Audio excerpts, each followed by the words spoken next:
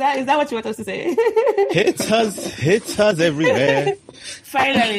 Well, is this the part where I acknowledge that your iPhone or whatever nonsense you're using is working? Because your camera quality has gotten significantly better. If I tell you what I'm using, you're going to be angry. So maybe I shouldn't say it. It cannot be anything Android, is it? I'm using an iPhone 6. It's okay, yeah, let's do. No. That's okay. I take back my compliment. How dare you just iPhone 6? The one is iPhone. I even know there's iPhone 13. So, that one I know. I take it back. No, so basically, I have this app that lets you use your phone as your webcam, and you can get like a cheap. So I just got like a cheap iPhone 6 to use as a dedicated webcam. Basically, why are we talking about iPhone? I don't care about iPhone. I don't want to have this conversation. Am I frozen as well? By the way, you'll be frozen since Elsa would not even recognize you anymore.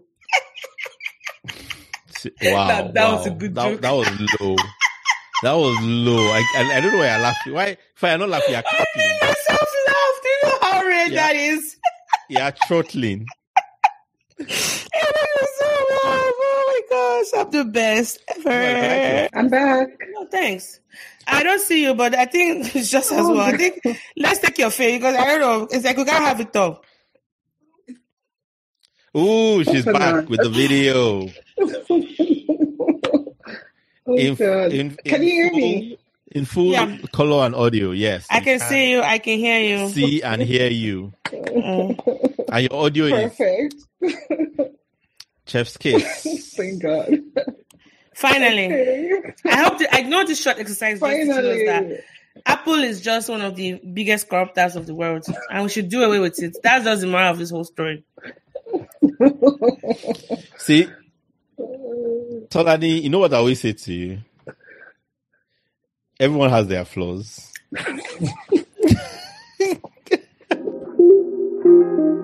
Hi there. Welcome to the More Sibyl podcast. This is a podcast for Blacks, Asians, and those who love them. I am Mo, and I am your host, ready to spark your curiosity as I take you on this adventurous ride of exploring cultures through the stories of my guests from all over the world. On this show, we get really personal, discussing salient issues that are relevant to our contemporary age and also building community around them. As our guests exercise courage and vulnerability in sharing their life's experiences, we hope that in turn you are inspired by them and that you get the courage needed to set your own stories free. Enjoy the ride, and thank you so much for listening. Anyways, welcome back everyone to this show. Sorry, hold on. I'm still jet lagged. Whatever that mini version of traveling is. Hello everyone, welcome back to the show. This is Mo and Ayomide, and that needs to be the official intro. I think that's it. That's all you guys have to know, because look at that original, you know. Ayomide is kind of like drawn in a very long way, so that way you can know it's Ayomide. Well, today we have a mutual friend on the show, best believe it, and we both went to college together. Some of you listening to this might know her, some of you might not, but by the end of this conversation, you're going to know a lot about our guest. She's a poet and a writer. She has written 3 poetry books so far. One called Scarcast, the other one, The Calligraphy of God. And she just released her new book, a 3rd book, How to Dance in Time. She started writing poetry at an early age, and it has been, her sole passion. She has written over 500 poems since her childhood. She loves to write, and through the years, she has, shared some of her work on social media. On Instagram right now, she's at, Poet et Misery, Poet and Misery. And she has over 64,000 followers, which is, I think is, really ballsy. We're going to tag all of her social media handle in the show notes, so go check them out. In her spare time, she, likes to read, she likes to dance, and she loves watching The Office. I follow her on WhatsApp, so a lot of her startups sometimes is just screenshot of conversations of like series that she's watching, so I know she's a true Office fan. And her hope one day is to live in a house by the sea with 10 dogs and write 100 books. That's very, very specific. Everyone, please join me in welcoming, or join us in welcoming Jenim Dibie to the podcast. Hello. Hi. I need to know the order. I need to know the order of those hopes. Is so that, it's a house. It's a house by the sea, and then the dogs will come. But there's no pickle fence. There's no white pickle fence. So get it right. I write 100 books, not 99 books, not 105 books, or 100 books. Also, yes. Do the books before you move into the house count? I need to ask an important question. Be careful how you answer that question. You're going to be psychoanalyzed and judged. Because this is a psychiatrist coming out in him. FYI. Jenim, please the fifth right now. In just that order, the house first, no picket fences, then the dogs come in. And then write the books. Continue all through. Yeah. Wow. Yeah. Well, really nice to have you. And I know that this is a story that I think whatever we're going to talk about today is something that I know has been, it's coming on for a long time. So thank you for doing us the honors of coming on the show. Thank you so much. Yes. So I was just thinking about it, like, I don't even really call you by your first name. I call you by Jenim. So maybe we can just start by that. Like, how did you come about Jenim, and what was it like just, growing up as a whole? Maybe tell us a little bit about, how you grew up and how did Jenim become just, I know I can imagine it's Jennifer and then Nim, paying like a homage to your Igbo side. But, just tell us a little bit about just your glory. Okay, so let me start with the name, then I go to my childhood. So the name came about like in Medilag, in my medical school. So my roommate and best friend noticed like I love to wear jeans a lot. So she's denim. So she now started calling me Jenim. But my birth name is Jennifer. Then like another variation is when you say Jenim, so it's like my Jenny, my Jennifer, something like that. So those two came together and Jenim became my pen name, and that's what I'm known for. A lot of people don't know who Jennifer Dibie is. They just know who Jenim Dibie is. And then for my childhood, I was born in Warri, Nigeria. And I was the second in a family of four. And I have one brother, two sisters. So I'm the first girl. And growing up in Warri was crazy, but very fun and interesting. So, like, everyone knows about Warri. Warri is a crazy place to grow up, basically. And because of, like, that's where the Niger Delta is, the oil. So, of course, there are lots of crises and different things. But I had a beautiful childhood. And I think my dad got transferred to Lagos in 1999. So, our entire family moved to Lagos. And then my life changed. Yeah.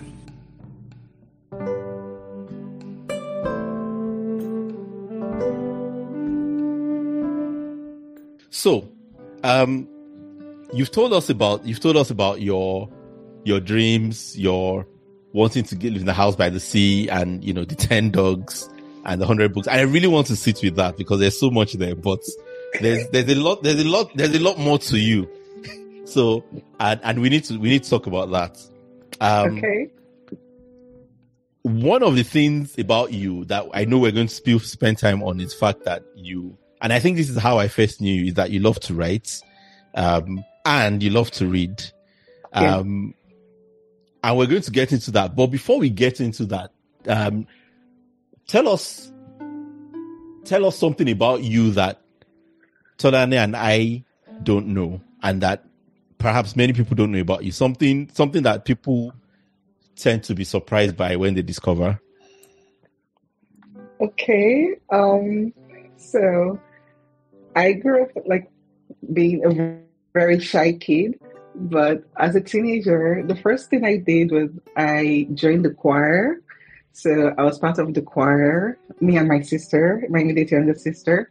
Then after that, I was the head of a dance group. So we used to go out and perform on stage at different concerts and churches.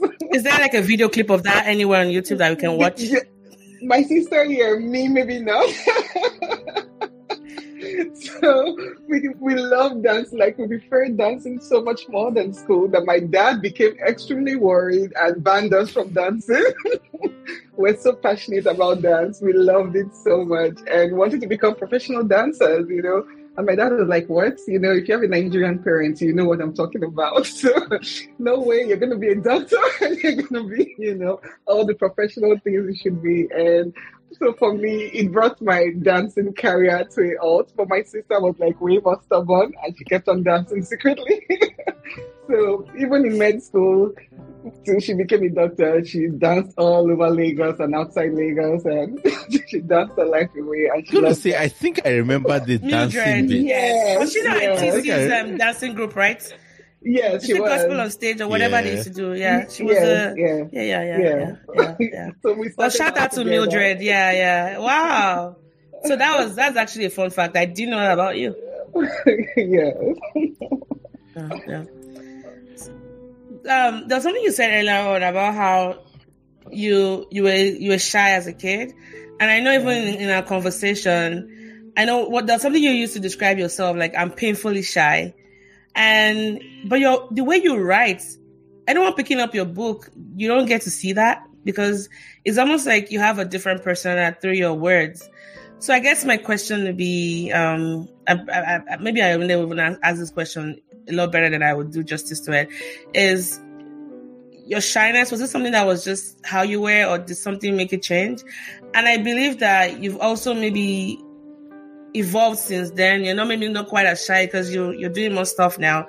I guess my question is just really talk a little bit about your shyness and how you've been able to get a lot of things done despite, this attribute of yours.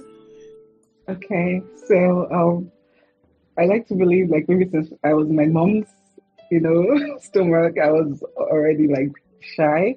I believe I was kind of born shy, but the environment I grew up in kind of maybe, would I say, exacerbated it, made it more pronounced because I wasn't really allowed to have a voice, like to speak. So if someone kind of hurt you or annoyed you, you were meant to kind of swallow it and accept it and keep quiet about it, So I just grew to kind of retreat into my shell a lot, and I never.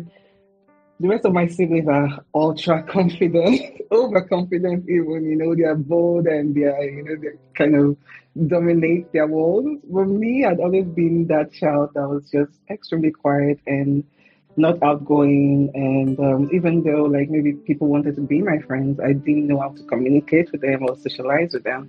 And then, of course, I didn't know what introvert meant and all those other, terminologies. And but I kind of went through a lot in my life that I never thought I would go through. So I needed to find a way to let it out, let out the things I was thinking but couldn't say, and let out the pain and basically my life journey, just let out a way to release, the pressure of life. And at the age of 13 or 14, I found my voice through poetry.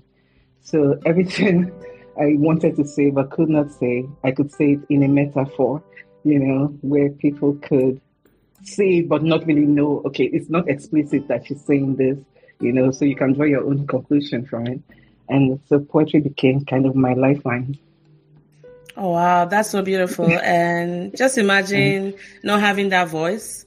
It's why I really believe in, I strongly advocate for like art programs like in schools and, just giving children especially, the opportunity to be able to express themselves, especially when you've gone through some things. And I'm not gonna, do that thing of being ultra curious to find out how your childhood was like, but I can definitely relate. It's like being able to write stuff and, I'm just going to write about my life in a way, but like a third person. And if you want to look at me and think it's me, that's fine. But whatever, I'm writing anyway. So, but thanks for sharing that. That's,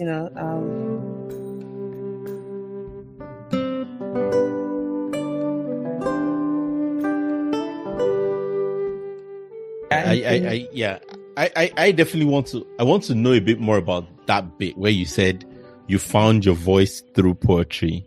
Yeah. Can you unpack that? Like, what was is there a story there? Yes. Did you read a poem of your life? Like, what happened? What was the magic here? Okay. So all my life I'd been like a science student. All my family were all kind of science students. Apart from my parents, they were arts, but they wanted their children to be science students. So we're heavily into the sciences. So I did not study poetry or know anything about poetry, literature, books, and all that. It wasn't a part of my childhood. My parents never kind of brought books to the home, but we brought up a lot on music and movies, but not books. So what just happened was that I don't know if I should say this, but like I kind of suffered a lot of verbal abuse. So it was a lot. So whenever I was that child, like my other siblings, like or other people, verbal abuse meant nothing to them. Maybe physical abuse would be more, hardcore to them. But to me, it was the opposite. Verbal abuse was what was hardcore to me. So it was actually like crushing my spirit and even made me more shy and retreat more into myself. So I had a lot of verbal abuse, and at some point I accepted like every negative thing someone said about me. So everything they said, and I think maybe especially from my parents. So whatever they said, I believed them that was what I was. Whatever negative words they used to describe me, I believed them. And I wrote it down. I am this, I am that. That was how I started writing. That's the weirdest thing. So I just kept writing down every negative thing they said I was. And I accepted it, that was who I was and what I was. And I had like, this long, I think they call it higher education book, filled with words. The brown one, right? That long brown. Ah! Yes. Oh, man. Oh my God. It was memories. Yeah, so much, And at some point, I just started writing it like in lines. I had no idea of any poet. I didn't know what poetry was or meant, but I was just writing my thoughts in lines. So come to 2011, where Facebook was now all that and everything. So I started posting my poems. I don't know if you remember, there used to be like a notes section on Facebook. Oh yeah, my gosh. Yeah. So I used to post my work in one of the many things in the Facebook graveyard. I can't even go back. If I look at the things I wrote, I'm like, Jesus Christ. People write this crap. But hey, we don't hate the good old days. This is how it started. Yes. And it was just crazy. So when I posted, they were like, oh, nice poem. And I was like, what's a poem? And I went to Google and I was like, okay, what's a poem? What's poetry? And I started Googling and spending days on Wikipedia, reading the stories of poets like John Keats, and their life story and things like that. And I was like, oh, wow. Then I would read their poems. I would just like Google top 100 poems. And I'll see Maya Angelou and all that. I was like, wow, this is beautiful. So this is what I'm doing. And that's how I got into poetry. That is amazing. So basically, you discovered poetry. Poetry discovered you in a sense, is what I'm hearing. Like you were getting into it before you even knew what it was you were getting into. Yes. Yeah. And I just want to add, not to I agree, Emily, not to minimize the things we went through as a child, but your story reminds me of just, that part of the Bible that says all things work together for good. Like the same sensitivity that made you absorb what people said around you to mean that's my identity was what you used to drive your poetry. And here we are today. So I guess the moral of the story is, well, let's be very careful the words we say to, little children, because a child might listen to something and they might not think much of it. Other kids might be like sponges where they absorb everything around them. But let's be very wise to our words and kind to our words. But all that said is that I'm glad I'm able to at least find out that maybe all of those things were not necessarily true about you, but you could empower yourself through your words and, seize that narrative and write your own poetry and, share your work with the world. So kudos to you on that. Thank you. Yeah. So I know I can't remember the first time I ever met you. I knew you were my junior in pharmacy school. And the only interaction I remember about you was on Bode Thomas. I don't know if you remember that day. I used to work in a pharmacy and I saw you just across the street. And I might even take this part out, but you gave me a hug and I think you told me you're maybe going to study. We're doing something regarding economics or something. Oh, yeah. Yes. And you gave me a hug and we had a short conversation and I didn't hear about you from many, many years. But I know that if I remember, was that you almost always kept to yourself. And perhaps one of the things that because I remember asking I don't know how your conversation came about, and the person said, "Oh, that very shy." Wasn't shy, like not shy, but they said it in the way that she doesn't talk to people. So I imagine that maybe some of the things people might think about you is not being They probably friendly. call her a snob. A snob, yeah. Which was shy people tend to get called. Do you get that a lot? And yes. How does that? How have you? I'm sure you've heard that many times. Ironically, absolutely not. Like this was. Let's hear it. Give it to us. Let's hear it. Okay, so what happened was that, like, when I got into Medilag, for some reason I cannot explain or take credit for, I became extremely popular. So I was friends with almost all the heads of all the remember these fellowships. parts. I was friends with lots of people because I smile a lot. So because I smile a lot, I'm kind of approachable, So I met lots of people. I was friends with lots of people. Although I didn't form close friendships with them, but they knew who Jennifer was, and they knew, oh, she's friendly, she's nice, and all that. So when Midwell even came in a year after me, all our classmates loved me. I was no, they're my classmates. So it was the opposite for me, especially in the early years, 200, 300 level. And then on my 21st birthday, what happened is that I kind of had this party in my room. So lots of people should come and all that. But my roommates knew me as the girl who always stays in on a bed on the top bunk. She never goes out. She doesn't go clubbing. No one comes to visit her, nothing. So when I said I was having my birthday, they didn't really expect anybody to come because who does she know, Then by the time I come back from home with the food and all that to school, and my sister, the last one, she was in secondary school then, and she came, and the entire floor was filled with people from all departments. That was the irony. I was in pharmacy, but I was friends with everybody from all departments, from all fellowships, just different people. And my floor was filled. The next floor, people were just hanging around. And my roommates were how do they know her? How does she know anybody? And when my sister goes home, she tells my dad, Jennifer is so popular. And it was what? No, she's a quiet person. Why is she popular?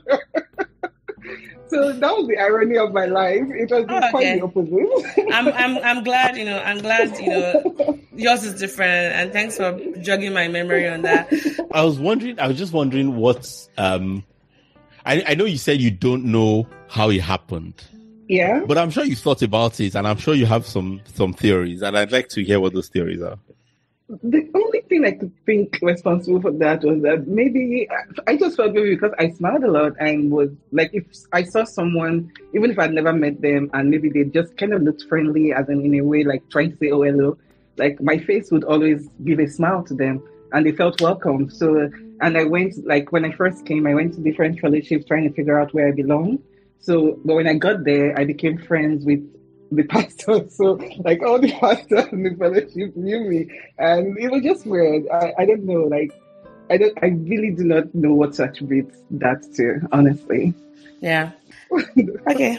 My question was gonna be this for you. So I know, was it early 2000s, sometime I think 2008, between 2007 and 2008 and 2012. You had to speak in your poetry. I mean, Facebook was kind of changing from notes to you could hang out with people, and I just remember you just blowing a lot. And I remember there was an event you held in Lagos. I wasn't in Nigeria then, but I was following you on Facebook so I could watch where you had your poetry readings, your books were being sold. I think that was when, was it Calligraphy of God, or the very first one came out, and then you went quiet for a few, years. So I'm just curious to know, how have you been able to manage those seasons of peaks and valleys? Because right now I feel like you've been quiet for a while, but maybe just writing in the background. And now with your third book coming up, I see you doing more stuff on social media. But those moments, especially the valleys, I'm really curious about the valleys because I go through that as well as a creative. Is how have you been able to handle just the fame that comes with the peaks, and then I won't call it depression, but let's just call it depression as a word that comes with the valleys, and those two times. And was this intentional for you? Yeah, sometimes okay, so the first one you mentioned, that was my first book.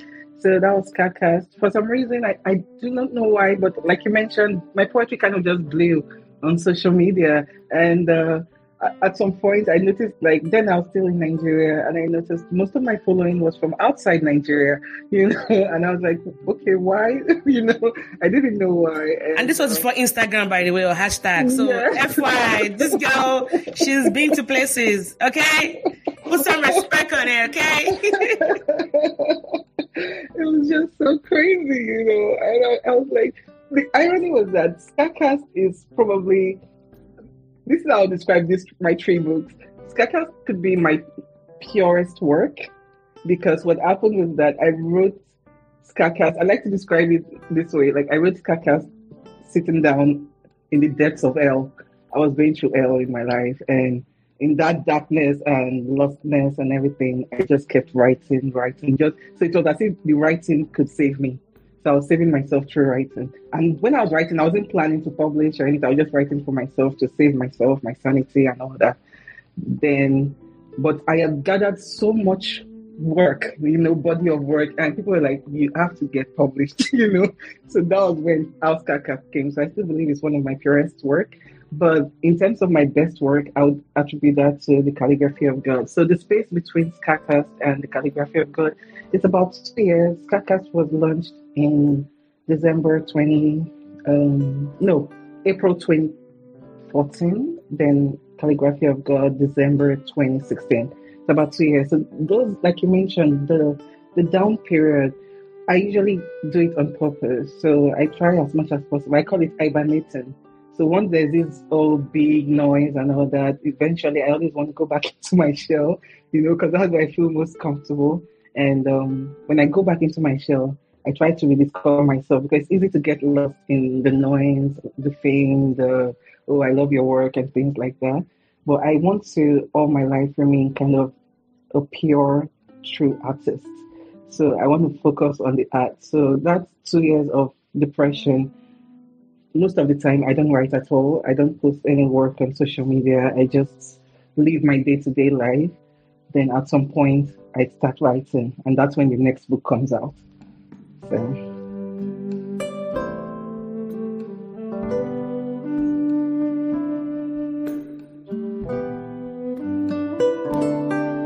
For those that are wondering, Carcass is, her very first book, and she called the Anthology of Jenim Dibie. And I think there's a point you change your name on Facebook to Carcass Dibie, right? Yes. So it's a collection of poems with themes on love, life, death, God, the past, the present, the future.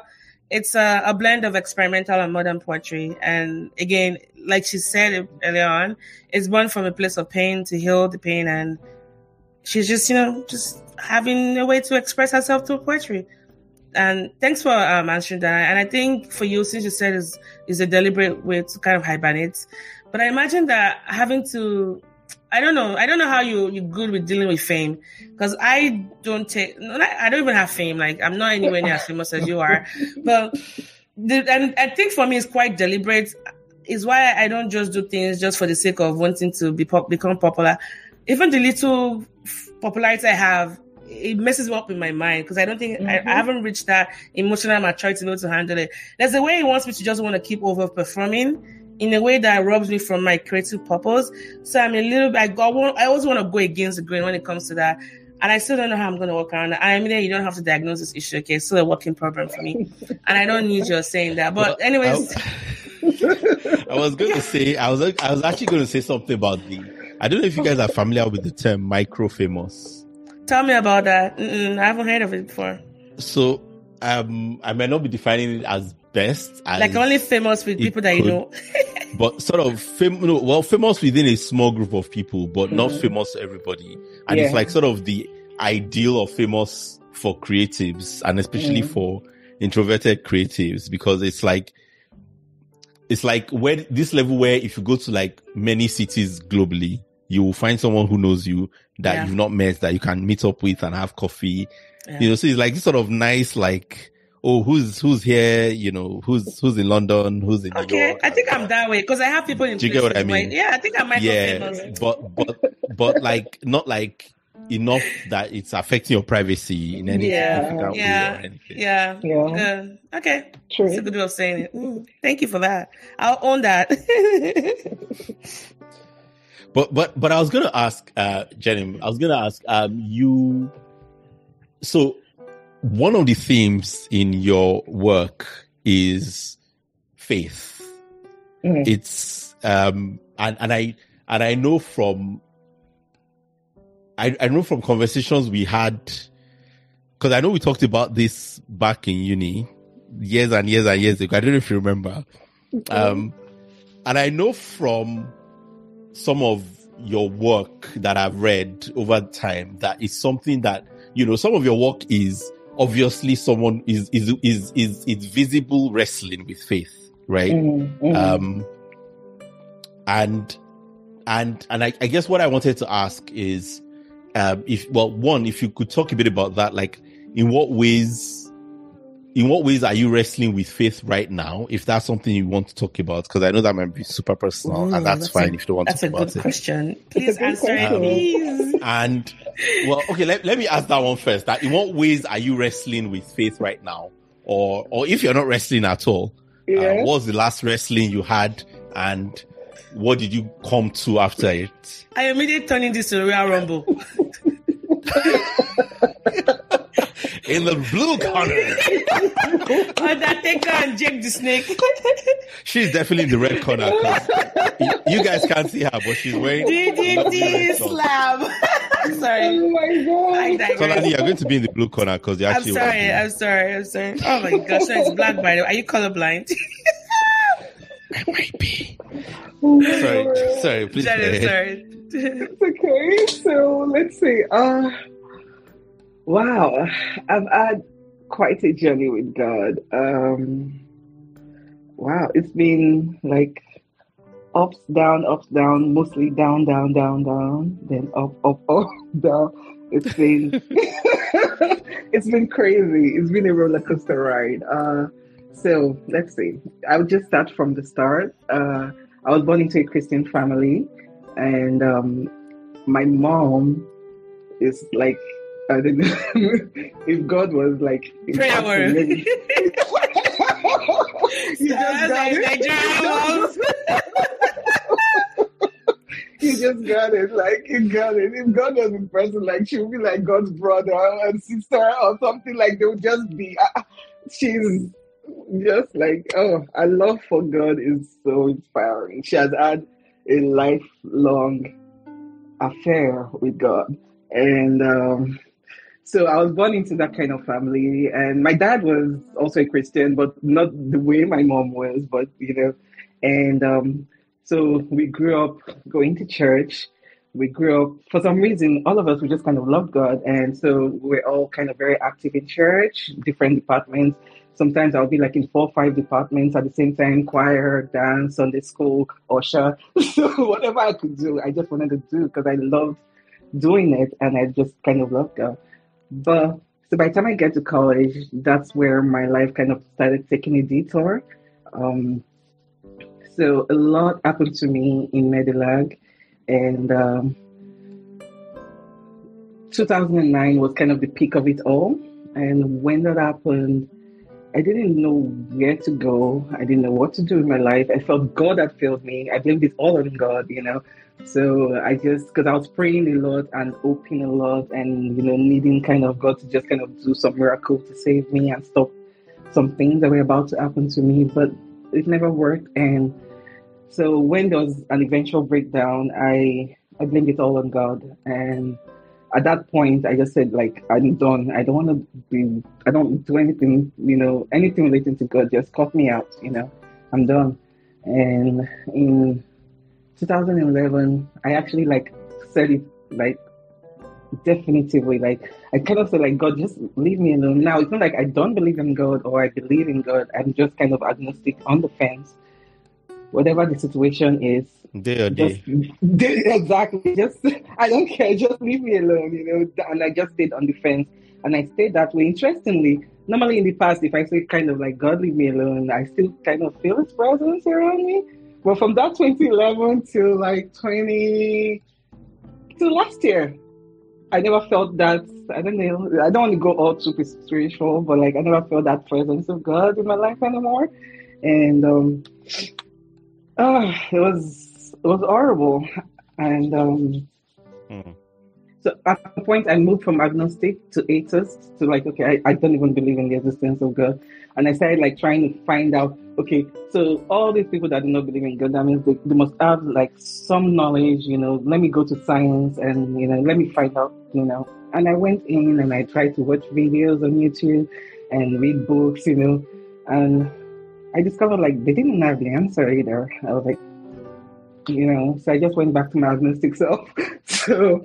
But last year, I had a conversation with my brother, and I think he just mentioned something like, he didn't know like all the struggles I'd had with my faith. He just mentioned something like, what has God ever done to anyone, or to you? All he's ever tried to do was to love humanity and to love us, and we ate him for it, kind of. And when he said that, it just kind of broke my heart. Like after the call, I wept for like 30 minutes straight, and that was in October. And since October till now, I've been back to God, and our relationship has been flourishing. And it's been so beautiful and good to be back. And in my writing, like you said, you would always see it's a story of someone struggling, with faith, with what to believe, and sometimes the poems are kind of targeted at God. Sometimes I write a poem. Once Mildred sees it, she'll just tell me, I know what's going on, You people have started again. Oh my God. Exactly. It's just crazy. Go ahead. No, I mean, when you say, to be honest, I feel like, I was going to say the Bible, but really a lot of the writing by Christians, a lot of the religious writing by Christians has been wrestling with faith, isn't it? C.S. Lewis, I think, so even taking the Bible, right? Like you have the book of Job that's supposed to be the oldest, sort of the earliest written book. And then Revelation is the last written book. And Job is literally wrestling with the question of what is going on and where exactly are you and what are you doing and what is all this about? And then Revelation ends with, saying how long, before you do something about everything. And so it's like you have these sort of bookmarks, the first book to be written and the last book to be written. And they're both exploring the same issue. And literally everything in between is wrestling, right? Israel means wrestling with God, and that's the name that you hear the most frequently, apart from God's name himself. So it's like the name of these people is basically wrestled with God. True. And it just goes on like that. And of course, it goes on writing. It's like that's just the story of faith, I think. So I basically all this to say, I think you're in really good company. I think so too. And as you're even talking, I was even checking up some of the things because I've had similar experience. I think, you and I have talked about that as well. I think until you get to that point where I had to just shed away a version of Christianity that I knew that was kind of messing with my mind, and I felt it didn't really, serve me purpose. And I think it came, and I'm not trying to take away from this, is the fact that growing up in a Christian home, sometimes you tend to forget just how valuable that is. And moving to the US was when I realized that, man, I don't think I'm that much of a person of faith. And so I've had my come to Jesus moments, and I'm glad that you found your path, right? And there's something me and I really talk about how Christianity is like a map, At the end of the day, we're all gonna get to where we're gonna get into, but we might take a detour, or maybe Apple Maps might tell us to go through the river to get to where we're going. But we shall get there, We can turn left by the river or turn, right by. And I remember if you didn't catch that, I was trying to diss, Apple Maps because it said someone to turn, left by the river. You spoiled it by pointing to it. Because you didn't respond, which that was gonna be my payback. I was not dignifying it. Is what that was.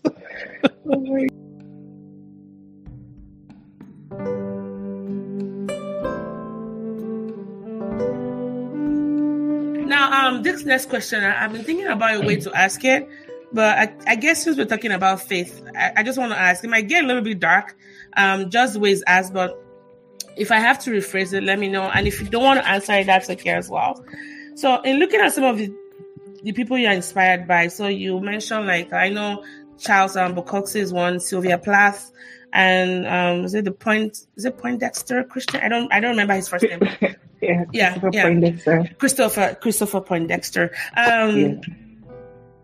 Charles Bukowski, and I know there was a video myself and Ayomide shared. I mean, when you talk about, transgressive fiction, antisocial, nihilistic, and, just someone that really points out the mundane aspect of ordinary life, that's, Charles Bukowski.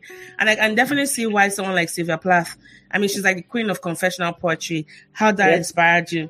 But the commonality within these two people where they kind of, I would say, succumb to their own artwork in a way that the darkness took over them. Taking, for example, Sylvia Plath she had a lot of mental health issues, which if you pick up any of her poetry, she was very open about talking about it.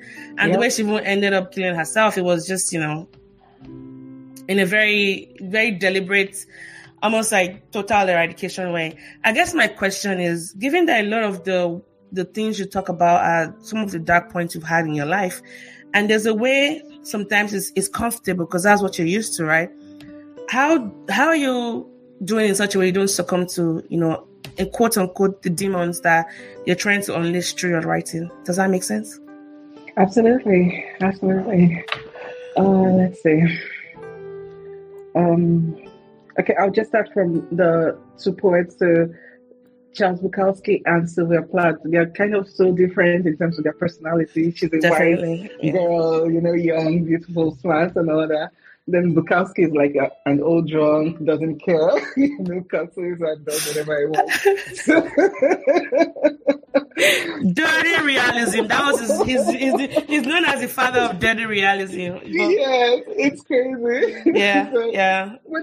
So like I mentioned earlier, I studied the other poets, John Keats, the big names, the good names, Robert Frost, and all the proper poets. American approved. Yes. American schools approved, yes. The kind of, in quote, perfect poets. So yes. And then all of a sudden I stumble on this free radical, I'm like, what is this? His poetry was just like all over the place. He was just saying what he was thinking, typing what he was thinking as he was drinking and whatever else he was doing. I was like, oh my God. Then I read so much of his poems and wow, it's actually very brilliant. And I was like, wow, his work is one of kind of the most honest. He never denied what he was or what he was struggling with. He never, I love the raw honesty of his work. He never tried to, how do I put it? Sugarcoat it. He never tried to sugarcoat his reality, and all that. And his poem, I think one of his best poems I love is called Bluebird. So that's oh my God! Yes, there's a YouTube video of it where he kind of narrates it. His voice is something that I'm glad that we have it forever etched into the walls of internet. I mean, remember that video, right? That we kind of talked about. His voice is just. But go ahead. Sorry. I remember the video. Was that his? As I recall, that wasn't his voice, though. No, they took elements of the poem. There's two videos where. So unfortunately for me, I think I heard the one where someone read it first. And so I liked that one first. And then I discovered it wasn't his voice. And by then I'd fallen in love with the other voice. No, his voice. Yeah. You can actually hear the whiskey. A distinct voice. You can hear the whiskey coming out of his words. It reminds me of like Leonard Cohen. Leonard Cohen, yes. Sorry, go ahead, Jenim. All right, so I love Bluebird, because I completely kind of understood it. Him trying to like drown that the Bluebird is kind of the truth, like its conscience. So it tells him maybe what it's doing is wrong. It drinks and drowns the bird. But when he goes to sleep at night, the bird still says, maybe like you can be a better person or you're more than this. And so I just really loved that poem. And he wrote like a lot of poems and I really loved them. And I stumbled upon Sylvia Plath. At the time of my life, I found Sylvia Plath. Our stories were really similar. I was so scared. I was like, oh my God, And then I read her work. She's one of the most brilliant poets ever. And I think she died at the age of 30 or something like that, in her 30s. 43, I Yeah, think. 43. So Sorry, no, she 30, died- 30. She died in 1963. Sorry. She was 30. Yes. Yes. Yeah. And, her work is brilliant. And I think there's, I have a book of hers, a published journal, So I wrote things that were happening to her. She was just writing. She goes on a date, she writes it and all that. And her life was kind of really tortured. And I could relate to her in a lot of ways. And I kind of connected to her story. But in terms of like you said, unleashing the demons, what happens is there's a quote by Charles Bukowski that says, if you take away a writer's typewriter or pen, what you have left is the sickness that made him write in the first place. There's something that drives people to creativity. There's something that drives people to art. There's something that drives them there. I'm not speaking like, I know I'm generalizing now, but if my life was kind of perfect and good and jolly and happy, I most likely would never have needed to write. But the intensity of my struggles led me to seeking salvation somewhere. And I was just lucky to find writing. It was almost like, I don't know, it was almost like a gift. Like maybe I was drowning and someone just dropped a life raft and said, okay, this could save you. And writing was it. Now, like I mentioned, when writing Scarcast, I had to unearth a lot of that darkness, depression, sadness. When I wrote The Calligraphy of God, it was less so. It was more about me trying to describe the artistry of God in terms of love, the trees and all that. So there's a lot of imageries of nature and all that. But this, my new book, is my lightest book. in quotes. I could tell from the cover. Let me confess here, I've not been able to pick up your two other books because it was too real for me. But this one, I'm like, okay, that's why I said I wanted a signed copy. I've read bits and pieces. I've read, some pieces of your old books, but I've not had a whole copy of it. I've read poems from, here and there. But yeah, but go ahead. I agree with you. I think it's your lightest book. It was so good that I was like, I had to double check. I was like, I'm sure there's something wrong with my talents here. I don't have my talents anymore. I was like, I had to send samples to some people to review because I've not written since. So my second book came out in 2016. This is about 6 years later. And so I wrote it November, December 2021. And I was like, I'm not sure about my talent anymore. Before, when I write, I was quite confident in the quality of my work. But with this one, I just kind of reconnected with God and I was in a good place. I'd gone through an extremely rough year where I had lost my job and for most of the year, I didn't have a source of income. So things were extremely tough. So, but still, in the toughness and the difficulty of last year, my head was above the water. I was stable. I was calm. That's the most mature or responsible I've been all my life. Yeah. And so when I reconnected to God by afterward in November, I wrote this book. It was just kind of light. Yes, it still deals with the death of my dad a little. There are about 1 or 2 poems about him, but overall it's light and beautiful. And because it's light and beautiful, I'm kind of scared. Am I losing my talent? Am I losing my skills? Because when I'm sitting in the darkness of it and trying to write it's way easier to write from sadness than from happiness. It's way easier to write when you're depressed than when you're joyful. Yeah. And my brother has always had that fear for me. It was like, do not let the darkness consume you in the process of creating. Do not let your creation destroy you. And I had that fear. I would just say this I suffered from depression all my life. All my life. All my life. So that's why I said I could relate to Sylvia Plath. Mm-hmm. So, and the thing about depression is that you kind of live in fear of yourself. You live in fear of yourself. It's almost like, the person you're most scared of is yourself. You're your worst enemy. And So because of that, I needed to find a way because I discovered that a lot of things were happening to me. I felt that then when it was happening, it was unique to me. It was just me. The world hated me. Life hated me. And, but over time, through reading of books and studying the Bible and other things, I discovered it's more universal than I think. And that's why through my writing, I try to create light for other people. I think there's a quote I wrote that said, all I wanted was to plant poetry in broken places and watch flowers grow. Basically, when I write, I'm trying to shine the light to people. And surprisingly, there are many people out there who could be going through something either similar to me or different, but something. They could see they're not alone. They could see they can make it out. They can see someone else has gone through it or is going through it and is making it out, And my goal with writing at the end of the day is to shine the light. I mean, thank you for answering that.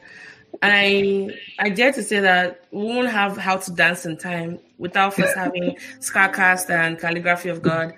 And a way to think about it is that life is, it comes in phases, and this is just I don't think of it like a less serious poetry. It's still you. The commonality is you. I think it's just showing the processes you've gone through in the past 6 years. And I'm glad you're in a place to at least still keep writing. Yeah. And it just shows the current phase you're in. And I hope it's, sustained as long as possible. I also wanted to make a slight correction. When I talked about Sylvia Plath and Charles Bukowski, they're two different poets, but the way I talked about their death, it made it seem like Charles, committed suicide as well. No, he died of leukemia. But Sylvia did, kill herself in a very horrible way. But yeah, I just wanted to make that distinguishing facts, clear. Yeah. Yeah.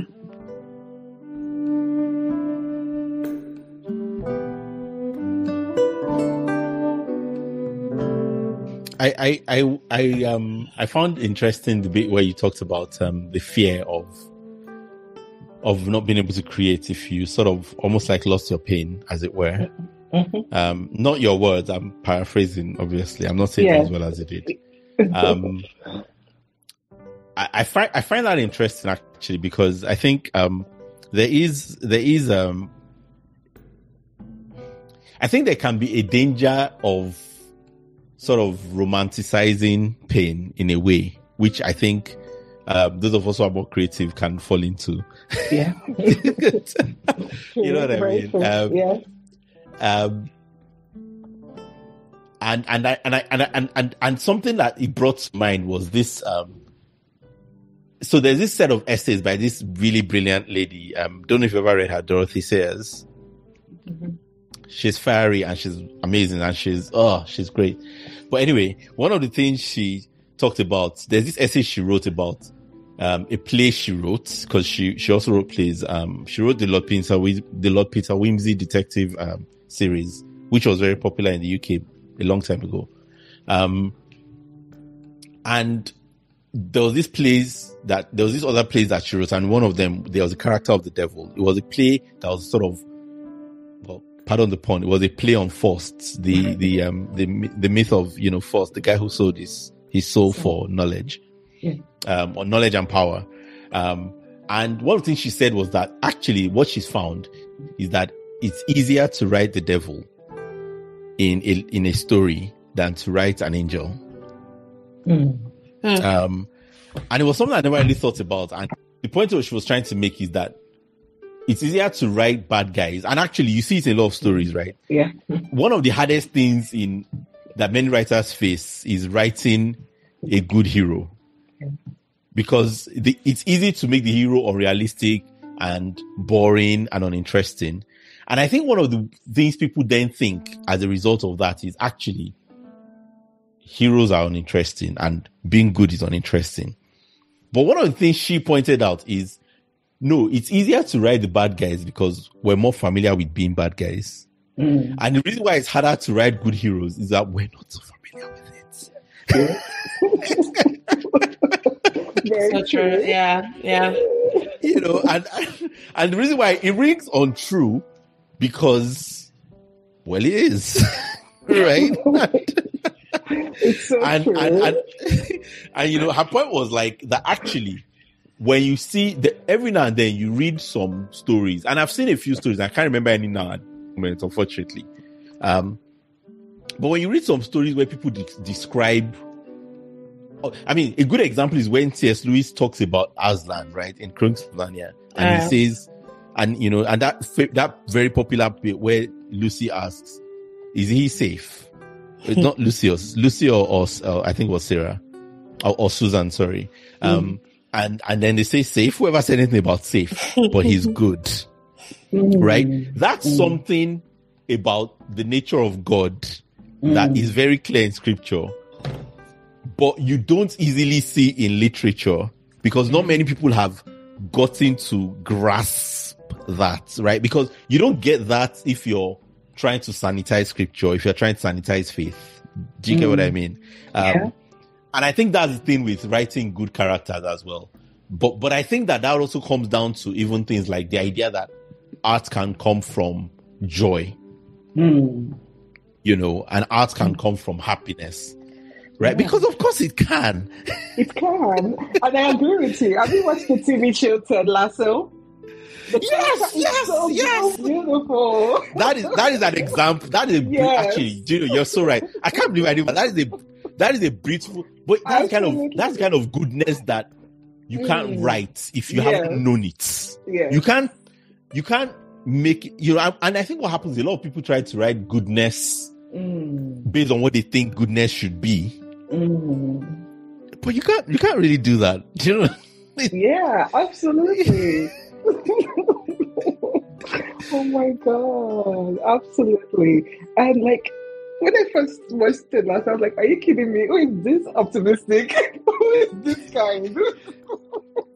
You know, but it's so brilliant, and it was such an inspiring show. Like so many people's lives changed from that show. Yeah, and I agree with you. And the thing, I don't know if you see the second season, but the thing that the second season really highlights is he's the way he is because he chooses to be that. Not because he's naive, not because he's foolish, not because he doesn't know better, but because he makes a choice to respond to reality in a certain way. And that's a choice any of us can make. Well, it's hard and it's not easy, but it's not easy for him either. And then in season 2, you see some of the pain and some of the you know, I don't want to say too much because I don't want to spoil it for people. but and I know Tolani hasn't seen it. But you know what I mean? You know what I mean? Without, like, I think if you've seen it, you know what I'm talking about. Yes, absolutely.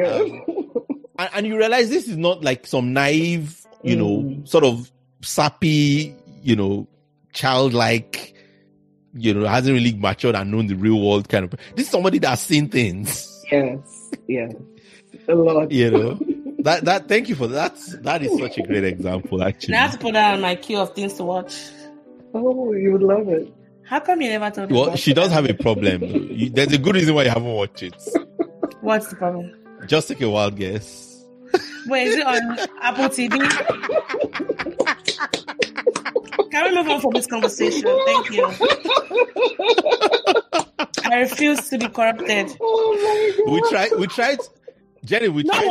No wonder. How did it escape from a black hole of knowledge? It's why you don't know the kind of battles God is fighting for you. This is one of the reasons. Yeah. We tried to spare you. Thank God, thank God. Many are the afflictions of the righteous, but the Lord delivers him from all of it. Oh my God. Moving on. I wanted to ask a question though. Okay. And yes, it is. This is moving on. Well, kind of moving on. It's connected in a way, but it's not so much about faith. Okay. It's basically has to do with, you know, the so you've talked about, you know, you faced the pain, you faced the joy. And now you're writing from joy. What have you, how is it different? How is this different? The current writing, how has it been different for you? Okay, it's been different because let's say it's more difficult to write. So yeah, way more difficult. I used to shun out poems. Like, I know I've written over 1,000 poems, but I don't want to exaggerate, so that's why I put 500 poems. So, Lord, give me this kind of modesty. I'm telling you, I will add the extra zeros. I mean, more like the modesty of. I know. Your modest is 500. I could never be. That couldn't be me. Oh my Lord! I've been writing. That's like the literal equivalent of. I'm just going to throw a few million at this. Yeah. I'm not going to do 1 billion. But now that I'm kind of in a lighter, happy place, the writing comes like kind of fewer. I think something has to change because when I was in a dark place, I was writing out of passion. So. They say you have to have passion, love what you do, and all that. So I was writing out of passion. But now that I'm in a happy place, I'm now coming to realization that I have to now write out of discipline and determination, as well as passion, but more responsibly. So I can tell you for certain, I have not harnessed my talent up to even 5% because everything I've written, like what happens is. Calligraphy of God, I wrote it, I think, in maybe like a day or 2 days. I just go in and start writing, stop. I have so many poems. But I'm not the kind of writer that writes like every day or every week or whatever. So I've never had that discipline and, needed to be an artist.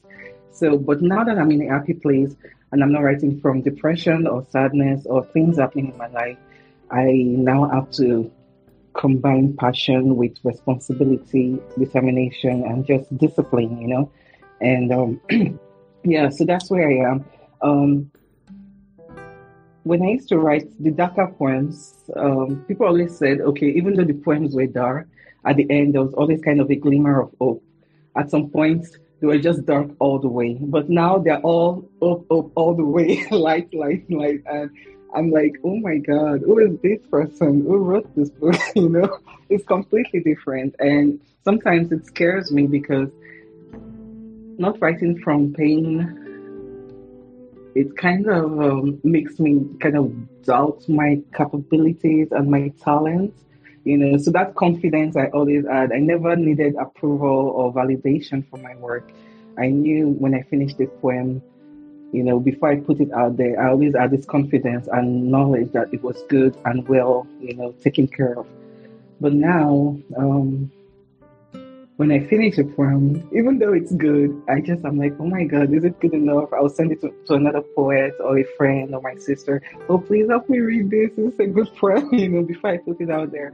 So I think it's kind of affected my confidence, but I'm just at the beginning of this side of the journey. And I think with time, I probably would find my way and the way to, balance it out.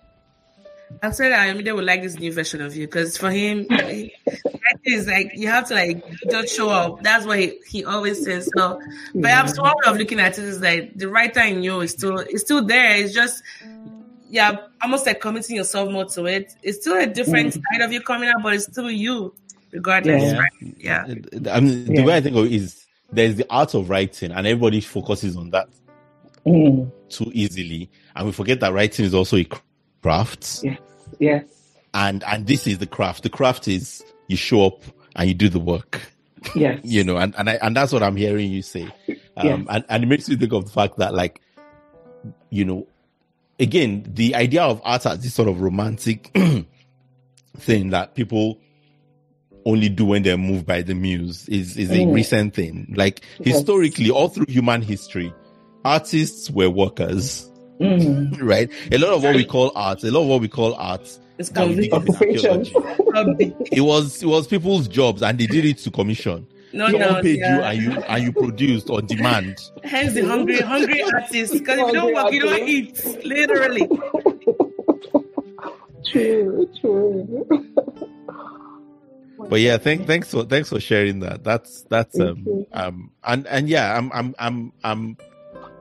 I'm glad you're in this place, and I don't know what's going to come next because, like you said, life is in waves. Annoyingly, it's not. I think in some ways it can go up, but it doesn't go up in a straight line. It still goes. It goes. But we just don't know if it's up or down. It still goes. In some ways, it's higher. It's lower lows and higher highs in some ways. Sometimes. Yeah. So Very true. I like to spend some time on your new book. How to Dance in Time, and I think you described it as a book that contains poems to encourage people to find themselves. You also have, the themes you usually talk about: grief, depression, falling in love, being in love, and all that. But the commonality is still a confessional style poetry. I guess what has that? We already kind of have an idea of what your writing process has been like. But for anyone that picks up the book, what would you hope for them to, pick out of that book? And Okay. So I think the shortest and most effective way to describe the book is Carpe Diem, seize the day. So this book was kind of written to remind people that life is short. Sometimes we feel kind of entitled, thinking, okay, since I was born, I'm going to live like 100 years or 120 years or something.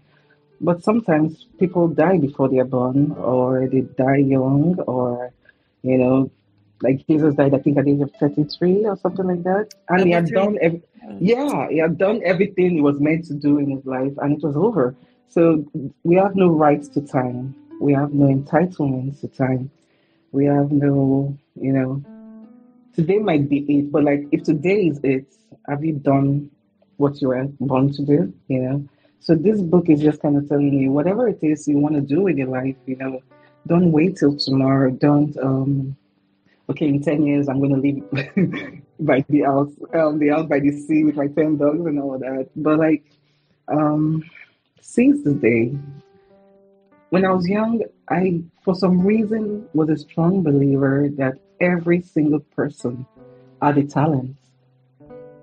If it wasn't singing or playing an instrument or something, I just believed I was firm about it and vocal about it, that every single person had a talent.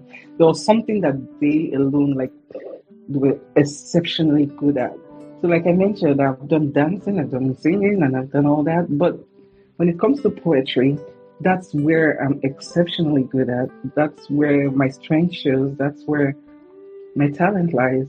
So, and I mentioned earlier, in spite of writing maybe over 1,000 poems, I've still not amassed half of the gifts God has given me, because it's so easy for me in my sleep. Like I could be in the shower, a poem comes, I'll leave the shower, take a pen, write it down so I don't forget, then go back.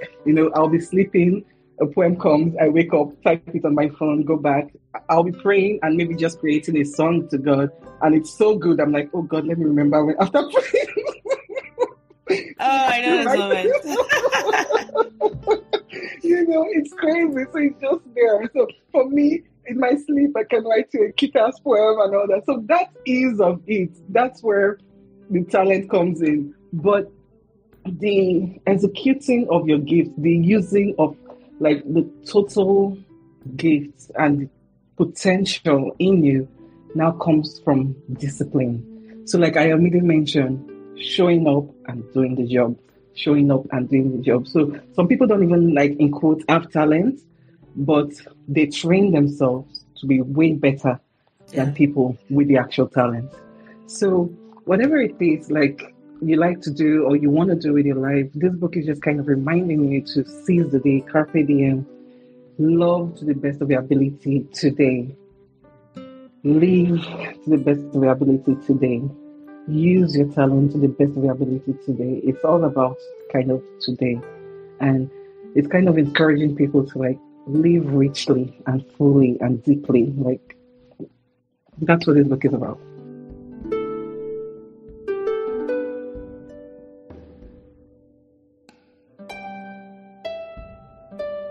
Ooh, look at that. And I hope you're, even though you've given us something to think about, I hope you're also enjoying the season you're in. Yeah. All right. Good. And where can people find the book, by the way? Oh, yeah. It's on Amazon.com, and now it's just been published in Nigeria, so it will be all over. Look at you. Congratulations. Yeah. Thank you. Thank you. Oh, I thought you were... See, this is why if I don't see your face, it's hard for me to emote. Yeah. I'm sorry about my video being gone. You better be. Just kidding. Go ahead. No, I thought you were going to ask a question. I just realized that you were quiet, and I wondered if you were waiting for me. Oh, I was waiting for you, because I had another question, but I wanted to give you a thing, Yeah, go for it. So we've dwelled a lot on your book, on your creative process, and I think you've had so many things you've talked about, and I just wanted to emphasize one thing, which is also something myself and I meant to talk about a lot. And I don't know if you're the one I talked to this about. Like, rather than praising kids about being smart, praise them more for putting their effort into something, And I think that's what you said about writing. It's like just putting in your effort, and it seems like this your book this time around is about you. Because one might say that pain is kind of like an easier place to write from. Now that the pain is gone, it's like your muse is gone. Like, now what now, right? No. What you gonna write now? Unlike Charles, Coxie would say, don't try. That's one of the things he always said, don't try. If it doesn't come to you should never try to write. Don't try, just write. But let's talk a little bit about something that we've explored on the show before, but I'd like to hear your angle on this. So I know for a fact that you're an immigrant to the US. You moved here. Is that something you'd like for us to talk about? Sure. Oh, okay. Sure. I wasn't sure if maybe your fans and you are not in Nigeria anymore. But you've been gone for so long. At this point, it's like spoiler. We don't have to issue like a spoiler alert. Just given how you tend to be, I would say introvertish, right? My question is, how have you been able to find community where you are? And what was the hardest thing for you to adjust to the US? Oh, wow. So I came here in 2018 for my master's in business. So the town I came to, it's called Corvallis in Oregon, and it's like maybe 99.9% white, Yes. Oh my God.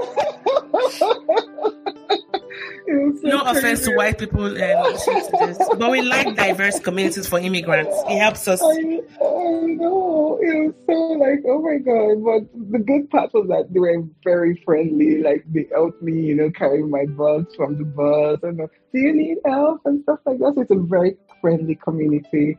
And in my class, I was the only Black person. That was tough, So I was like, oh my God, what am I going to do? So I just always kind of kept quietly to myself, sitting in front. And yeah, but it was a good experience. And the first thing I missed the most was the food. I was like, oh my God, no more jollof rice.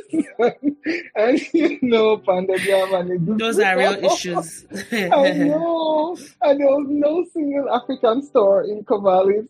I was like, for 2 years, I didn't eat any African food. And it was tough, And what else? The cold. I used to work like in the school diner. So I used to work early in the morning. So I would have to work like in the snow, walk to work and shivering cold. It was terrible. And it was just a year after I lost my dad. I lost my dad in 2017 and I came here in 2018. And I hadn't kind of properly processed the loss. Then when I came here, that was when I processed it. I found myself crying a lot and just, going through it. Then in terms of community, I kind of made friends, a lot of friends in school. I would say acquaintances. I socialized and made acquaintances. Then when I graduated in 2020 and moved here to Portland, it was in the middle of the pandemic, so I wasn't able to meet people or create a community and all that. And the worst part, like you already know, was this year, just in March, I felt terribly ill and needed emergency surgery, and I had absolutely no one. It was so frightening, and because of your help, of course, some people came to meet me. It was the most frightening experience of my life. Like, when they were putting me into surgery, I was just like, Dad, see you soon. I felt like I was going to die. I was like, Dad, see you soon. Nobody to like hold my hand or just say it will be okay or something. It was cold and tough. But since I've gotten better, I've put in more effort into meeting people. So now through church, I've met about three new girlfriends, and we went out one Friday, and I think we're going out tonight also just to explore the city, have dinner and stuff. Is that I'm Jennifer? Jennifer is not yet. We're meeting soon, so we're going for Okay. dinner soon. Yeah. Okay. Yeah. So these are other people from church, and Okay, good. it's been amazing. And Ebele also. Yeah, Ebele, Yes, they were both amazing to me and really, really good. And so yeah, and now I'm putting in more effort to creating a community, meeting people, and having someone to depend on.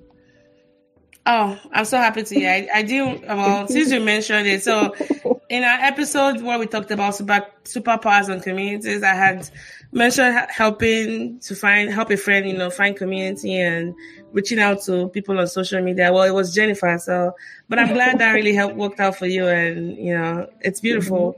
So shout out to everyone who helped out. Jennifer, even Jessica Puri, Ayomide actually was one of the people that helped us get a doctor to come that works in that hospital to come say hi. We shared Jessica's story on FGM and her work on that. Yeah, and I mean, I'm glad that you found your people from there, because as you know, you shouldn't do life alone, and yeah. Anyways, thank you. Oh no, thank you so much. I mean, I see there are two parts of you where if I didn't know you, and I just look at your social media pages and things you've done, I almost I know Jennifer, but there's also Jenim Dibie, which is the Jenim Dibie, and you're so humble about the whole thing. I mean, we kind of tease you about the whole 500, points and all that. So take it it's really a privilege to be able to share your story and bring you on the podcast. And my time even just say it's probably your first time ever being on any podcast, right? It is. Look at that, guys. See the things we do for you people. So go and listen to this episode and share with your people, because this is Jennifer Dibie. But seriously, thank you for doing this with us. Thank you for opening up about just what your process has been like and the phases you've had through all of your work. I'm glad to see this version. We don't know what 10 years down the line is going to be, but I know that it's a work in progress, and it should always get better. It will only get better. And yeah, so thank you on behalf of everyone on the show. Thank you so much. Thank you. I'm very grateful. Thank you. Thank you. The honor is ours.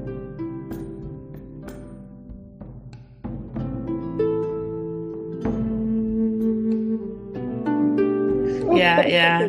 But perhaps if you have anything you'd like to say before we close out the show, maybe things we haven't, if there are any burning final words, I mean, they will come for me that we're Nigerians on this podcast. There are 3 Nigerians on this episode. It was a non-Nigerian, they will let it slide. It's not my final word in Jesus' name. So I can't even say I'm in his face. So let's imagine that he's rolling his eyes right now. So are there any final comments you'd like to add to this ongoing poll of conversation? Yeah, so I would just like to, first of all, thank you so much, and everyone listening, for this opportunity to come on here and just share my story and just, talk about the book and my poetry. I'm very, very grateful for the opportunity. And then I would just like to say that no matter what you go through, no matter how difficult life may get sometimes, never give up, At some points in your life, it might seem like, you're in the proverbial tunnel, where it seems like maybe there's no light at the end, but there's always light at the end, and there's always hope, And from the things we discussed today, we talked about love, we talked about faith and hope. And I think the Bible says the greatest of these 3 is love. So if you can love as much as you can, give as much as you can of yourself, of your time, of your resources, and also give yourself a break. Don't be too hard on yourself. Don't be too hard on other people. Everyone is kind of on a journey. And if you believe in God and have faith in God, then trust in God that you will end up somehow, some way in a very good place. And I hope when you read my book, you'll learn how to dance in time and seize the day and love deeply, live deeply, and I wish you the very best. Whoa. You know what? Permit me, I mean, this is okay. I was That is actually thought of beautiful. something. Yeah, that was beautiful. The first person to send us a message on Instagram about this particular point in time, like, make sure you mention this timestamp. You're going to get a free book of Jennifer's, a free copy of Jennifer's latest book. We'll send that to you. So you have to mention this particular timestamp, and the keyword is dancing in time. Or how to dance in time. Just so mention those two things, the timestamp and this keyword, and you're gonna get a free copy of that book. It can be shipped to you anywhere in the world. But yeah, I think you've ended us in a very good way. I mean, we can't even add anything to it because that was beautiful. And today is Friday. I don't even have to go to church on Sunday because I'm all filled up. Oh my God. Anyways, well, thank you. I think we said that many times, but thank you. And I hope this was not as nerve-wracking as you thought it was going to be, but thanks for coming on the show. Thank you so much. Thank you, you. Ayomide. All right, everyone. Well, we hope to catch you guys on another episode of the More Sibyl podcast. Don't forget to listen and stream, download, share with people, tag your friends. And yeah, let us know how best we can also support you as well on the show. If you have other topics you'd love for us to explore, hit us up on Instagram or through email or Facebook. Just find us. We're everywhere, And as always, we'll catch you guys on another episode of the More Sibyl podcast. This is Mo and Ayomide. bye for now. All right, Jenim. My goodness.